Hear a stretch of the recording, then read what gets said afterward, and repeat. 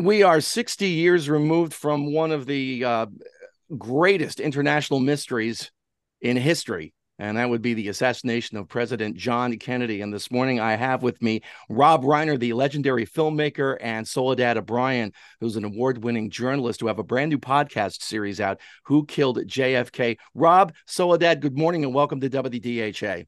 Thanks for having us. So, Rob, let me start with you. What piqued your interest at first in the whole JFK assassination?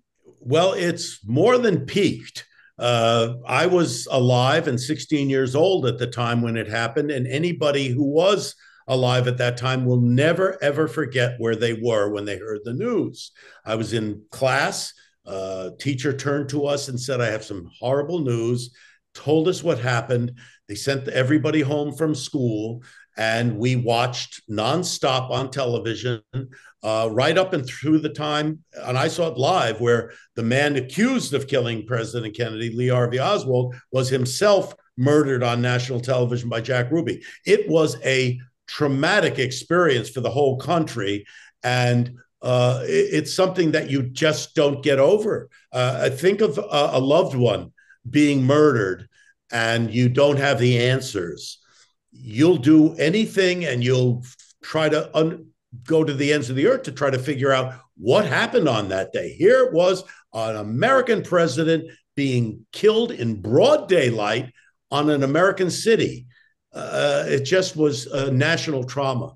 We have three different generations here. Rob, you're roughly 10 years older than I am. Soledad, I'm roughly 10 years older than you are. So I was in third grade. Remember, like you did, Rob, exactly where I was, came home, my mom in tears. And growing up in an Irish Catholic household, there were two pictures in the house. One was the Pope, and the other was John Kennedy. So I had my own memories of that whole thing. Soledad, you grew up in an generation following all of this. It's all history to you. You didn't see it happen live. What have you learned most about the assassination doing this podcast series with Rob? And I grew up in an Irish Catholic / Cuban family, right? And my mother, who was Cuban, left Cuba, pre-Castro, was also obsessed with the Kennedy presidency. For somebody who was on the outside, right? I learned about it really in high school. Lee Harvey Oswald, single shooter, end of story. And to come in and see and really do a deep dive into Rob's obsession, right? As someone who was coming of age at the time when this happened. I mean, he talks about it as a national trauma. And I think that's a really accurate description. I had no sense of that whatsoever. But it was fascinating for me to kind of learn as we dove into the information about the contradictions, about the lies, about just the things that make no sense at all, and to piece together for an audience that I think includes all these generations that you mentioned, people who are obsessed, people who kind of knew about it, and people who knew nothing at all, and help them connect the dots. We talked to people who are very involved in the case, right, to understand what happened. We try to give a context of what's happening in the world so that they can understand kind of the impact of President Kennedy on the populace, and to really get what was happening geopolitically as well. So for me, I just learned everything because it was never questioned for me. It was just, here's what you know from high school, turn the page, move on to the next thing. And to see the degree to which so much of it made no sense, that there were these contradictory investigations, that there are people who were never interviewed, never gave any kind of evidence. None of it makes sense. I'm not a person who, goes down the rabbit hole of crazy very quickly, and very, in being part of this, you begin to see these red flags that I think as a sane person, you say, well, how did this happen? This makes no sense at all. Rob, you and I both came through the Mark Lane book, obviously years apart, but nonetheless, that was one of the first times I'm looking at this going, something doesn't add up here. And while I love a good conspiracy theory, and it could be the mob, the CIA, the FBI, who knows what always came in the back of my mind and maybe take the tinfoil hat off was there had to have been so much money involved to keep it quiet, and so many people who would have had to been paid off. That's the one thing that makes me think that the conspiracy theorists really take this to the next level and are too far off.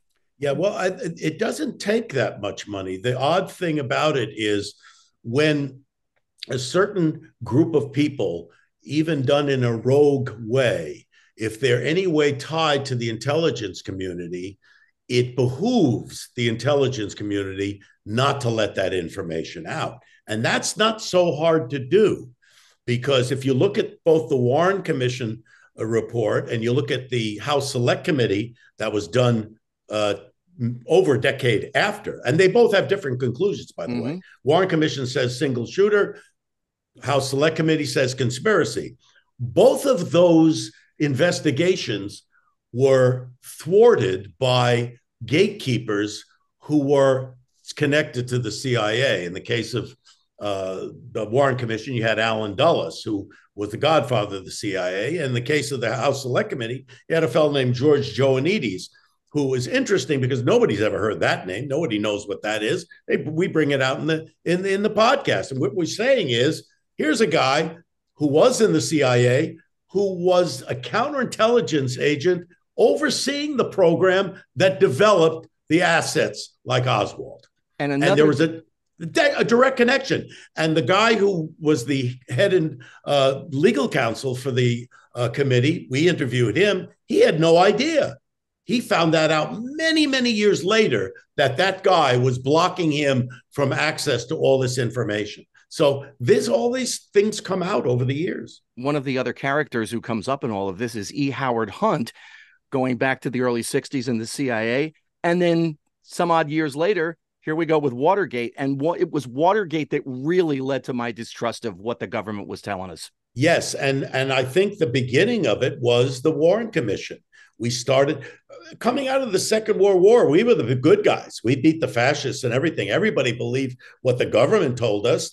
And then the Warren Commission comes out. And then, like you say, Watergate, and you start saying, wait a minute, I don't think the government's telling us the truth here about what happened. That was interesting to me, the sense of what's lost, right? When people start to not trust their government, what damage, frankly, it does to democracy. When you look at the data that shows that so many, I think it was in the mid 70s, the percentage of people who trusted their government. And I think it's one of the reasons that many journalists did not really dig hard at the beginning of the investigation into the assassination of the president. And now that number of trust in government has dropped precipitously. I think we're down to like 16% or something terrible. I agree. I think it sort of started there, this idea that, someone's lying to you. These things are just, and they're lying pretty overtly.